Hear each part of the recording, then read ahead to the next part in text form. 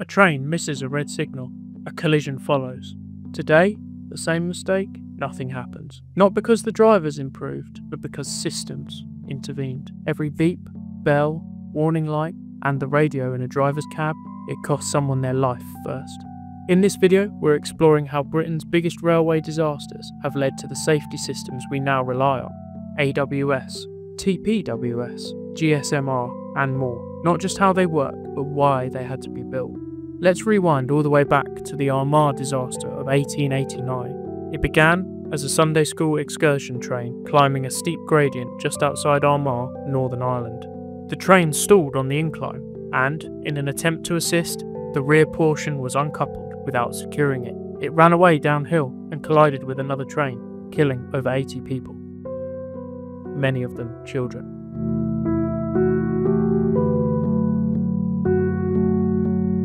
What followed was the Regulation of Railways Act, a moment that defined UK rail safety.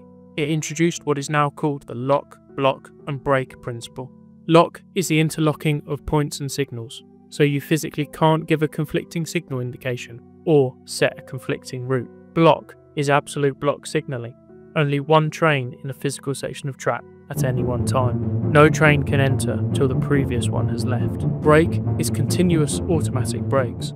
Brakes that are held off with compressed air and automatically applied if that air supply is lost, ensuring a runaway portion of a train still stops. These principles still exist today, just in far more advanced forms. If you're trying to wrap your head around railway design principles like CAN and how it links into track speed and safety, I've got a free guide that breaks it down in plain English. You can download it using the guide below. Fast forward to 1952. Harrow and Wealdstone. A local passenger train was standing at the platform when an express train passed a signal at caution and then a red signal at speed.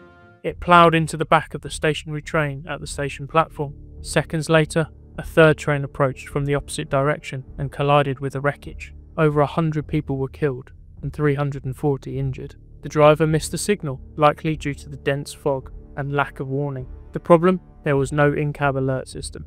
The response? The automatic warning system, or AWS. As a train approaches a signal, magnets in the track trigger a horn and a visual sunflower. Cancel it and you can continue on your journey. Ignore it, the brakes come on. It was a game changer, but not a perfect one. In 1997, a Great Western Intercity 125 was approaching Southall at nearly 125 miles an hour. The driver failed to respond to 2 cautionary signals and passed a signal at danger. The AWS was switched off due to a known fault, preventing any warning passing to the driver. The train collided with a freight train crossing in front of it. 7 people died. 2 years later, Ladbroke Grove, a Thames Trains service, passed a signal at danger shortly after leaving Paddington Station. It collided almost head-on with a high-speed First Great Western service. The crash and subsequent fire claimed 31 lives. In both cases, AWS was installed, but either the warning was ignored, disabled, or simply not enough. The rail industry knew it needed something more, something that could act, not just alert. Enter TPWS, the Train Protection and Warning System. Placed at signals, TPWS will apply the brakes automatically if a train passes a red signal or approaches too fast for the stopping distance available. It's not full automatic train protection, which continuously monitors train speed, but it was more affordable and quicker to deploy. ATP was trialled but proved too costly for national rollout. Signal passed at danger, or SPAD for short, risks never go away, so the defences against it keep evolving. Signal sighting committees now assess positions of signals with human factors in mind. TPWS Plus extends TPWS to longer braking distances, adding additional protection for high-speed lines. LED signal heads have replaced older bulbs.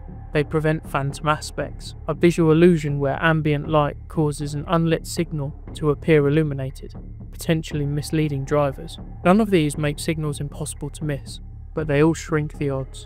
In 1994, 2 trains collided head-on near Cowden station in Kent on a single-line section of track.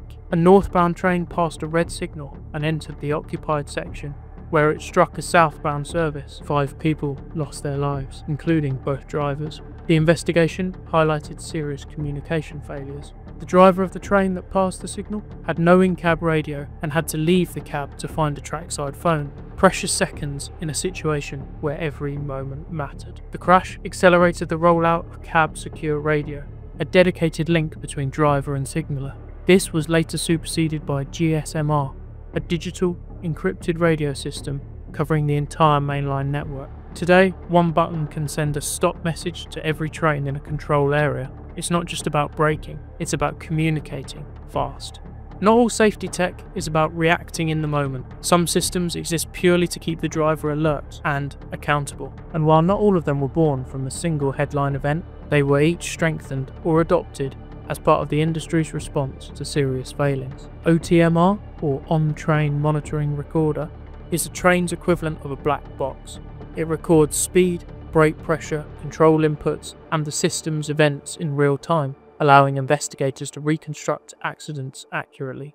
It became mandatory following recommendations from the Ladbroke Grove crash inquiry in 1999, where limited data made root cause analysis harder than it should have been.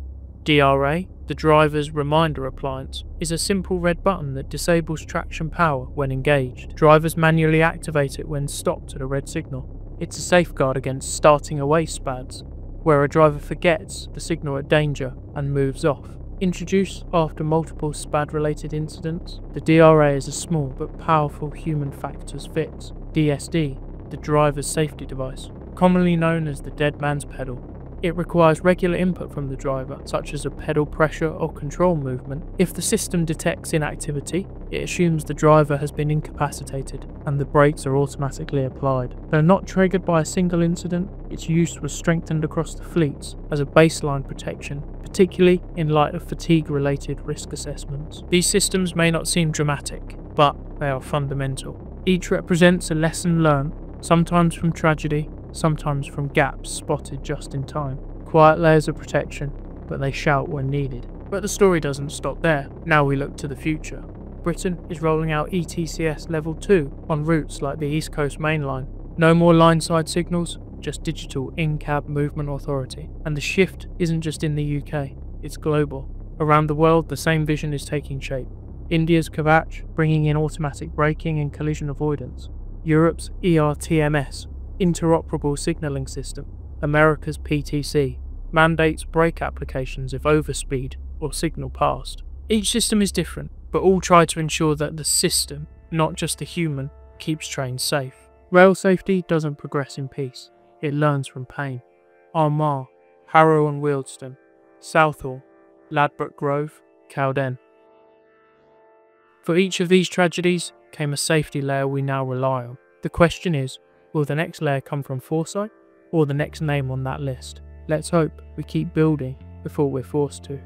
If you'd like to see more videos like this, diving into the real rail disasters that shaped how we work today, drop a comment and let me know.